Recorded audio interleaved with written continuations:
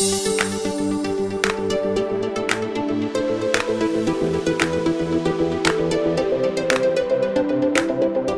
everyone, I am Sharwani. I am here to explain about A-star search algorithm.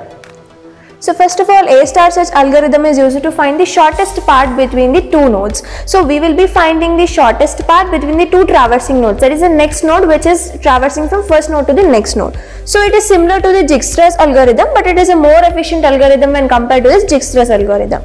Next, it considers both heuristic values and as well as the cost, that is the path cost through which the nodes are traversed. The cost of an edge is usually determined by its length or by some other measures of the distance. So the cost of the distance between the two nodes will be considered with the help of some measures, or it will be calculated depending upon some formula. So now let us get into the algorithm. First, the implementation of this algorithm contains the two lists. That means we have to consider two lists, the open list and the closed list. Where open list will be containing of the initial node, that is the starting node from which we are traversing the graph. The open list contains the starting node or the initial node through which the graph is evaluated. We will be keeping the initial node in the open list and we will be calculating the heuristic values. So closed list contains the nodes that has to be visited. That means the nodes which are next to the traversing node. Now this algorithm goes as this. First we will be defining a list open. In that we will be having the single node, that is the initial node. Next we have to traverse through the child nodes of the initial node first. So we will be comparing the two child nodes. If there are child nodes, we will be continue the process of traversing. If there are no child nodes, we will be returning that list is empty and we will be returning that it is not a successful traversal, it is a failure. If there are child nodes, then we will be traversing through the child nodes.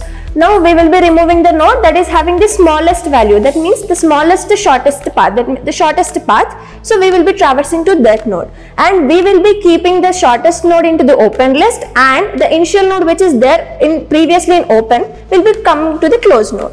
So if that is the goal node, if the traversal node is the goal node, we will be returning the success. If that is not the goal node, we will be continuing the traversing. So we will be expanding the nodes. We will go to the next node, next node, next node. So if any successor to goal node, if there is any successor to the goal node, we will be returning the success and we will show the path through which the nodes are traversed. If not, we will be traversing to the next nodes.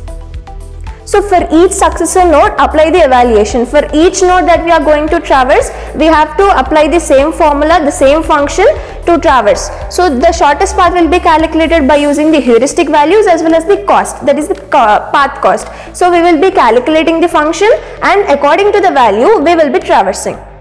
So if all the steps are completed and we reach the goal node, we will be returning the success. That means the traversal which we have gone through is success. If not, we will be returning as it is a failure. If all the steps are completed and all the nodes are traversed and we have reached the node, that is the end of our algorithm. Now let us see the example for an A-star search algorithm. Here is an example with a diagram where the cities connect through the links. Hyderabad is the root node and the Vijayawada is a goal node. We have to traverse through the Hyderabad to the Vijayawada, and let us see how we traverse to the Vijayawada. First step is to start with the initial node. Here initial node is Hyderabad and it has two children, they are Warangal and Kurnool. So Hyderabad is to traverse to the child node, one of the child node. So for that we have to find the shortest path. So it has a formula f of n is equal to g of n plus h of n. Here 8 is the h of n and 6 is the g of n, and here 6 is the h of n and 3 is the g of n. So first we have to calculate for Warangal. F of w is equal to 8 plus 6, that is 14.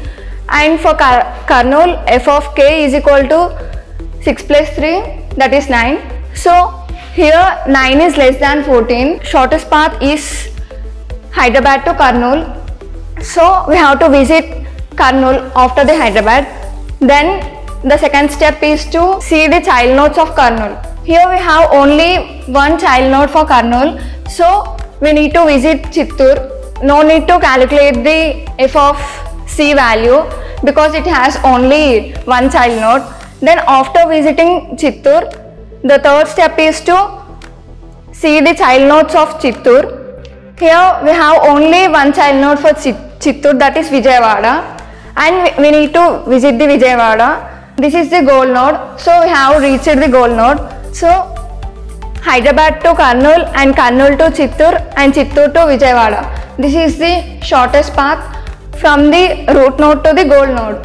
Hello everyone, I am Monica Srindi. So till now we have seen what is A-star search algorithm and what are the steps involved in that particular algorithm, and also we have come across one example. Now let us see the practical implementation of this algorithm in Python programming language. So for this I have considered a random example with the nodes A to I. I have named them as A to I, and herein we can see that A will have some neighboring nodes, right, obviously, and they will be having some distance between them. That is the path cost that I am defining over here only. That means from A to B it is 6 and A to F the value is 3. Similarly for B, C and for all the nodes I have just defined them. Now what I am doing is I am just calling this function, that is A star algo. I have named the function as A star algo, wherein I am finding out the shortest path between two nodes, wherein the start node is A and the destination node or our goal node is J. Now I am even taking the heuristic values of them. See, as you can see here, I have mentioned all the nodes heuristic values over here. That means from A to J, I have named all these values 11, 6. And now we will just go to the actual implementation and we will see how actually this function will work out.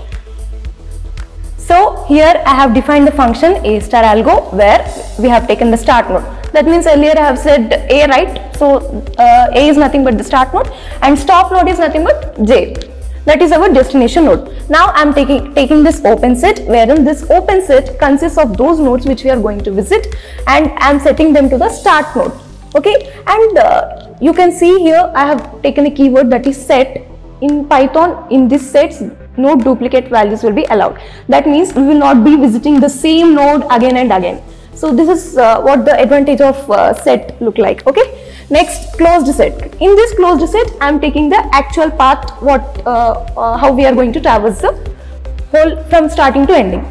Now in G variable, I am storing the distance from starting node. That means what is the whole distance from starting to ending node. That will be calculated and stored in G. See, for more clearance of what we are doing in this particular program, I have commented them out. Okay. Next, now I am taking the while condition. While, that means while open set is greater than 0. That means while length of open set is greater than 0, which means that if there are more child nodes to visit, until then this loop will be running. That means this loop will be executing till the ending node, that means till the destination node. Okay. Next, and I am taking the now here comes the comparison between the heuristic values of the child nodes. That means which child should be visited first. Obviously, whose length is less or whose distance is less, that node we are going to visit. So for that, I am taking this if condition, wherein this represents the distance of one node and this represents the distance of another node. Which will be less, that will be visited obviously. So now here again I am specifying one more if condition. That means in this if condition what we are doing is we are checking for those nodes which are already visited. If those nodes are already visited, then what we are going to do is we are going to remove them from the closed set. Else, if the nodes are not yet visited, that means still some nodes are pending, that we are going to add to that open set. Then again, as we have seen earlier one condition, right, wherein we have compared the values.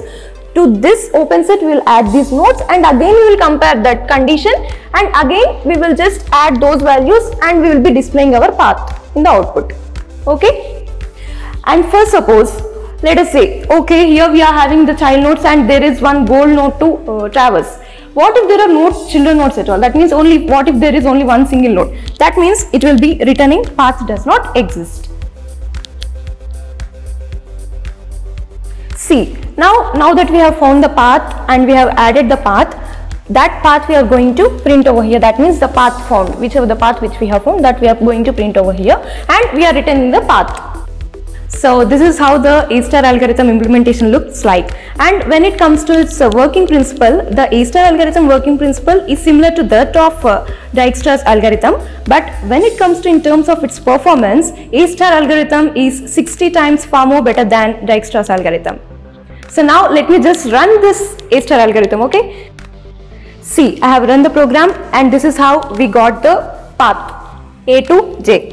First A, then F, that means the shortest distances are calculated and the output is printed. Hello everyone, this is Bhuvan. So previously we have seen the example of A-star algorithm and one source code. Now we will see about the applications. One of the main application is web-based maps. So when we are going to the new place, actually we will see Google Maps. So internally we will use this A-star algorithm. And the another application is A-star algorithm is used in many artificial intelligence applications. So we have taken the term as artificial intelligence. Before going to this, we have to know about informed search algorithm and uninformed search algorithm. These all comes under informed search algorithm. A-star algorithm and best first search algorithm and hill climbing algorithm. Among these three informed search algorithm, this is as sophisticated and most preserved algorithm. And another one is it is used in other algorithms such as Bell-Manford algorithm to solve the shortest path problem. And another one is A-star algorithm is used in network routing protocols such as RIP, which is known as Routing Internet Protocol, and OSPF, which is Open Shortest Path First, and BGP, which is the Border Gateway Protocol.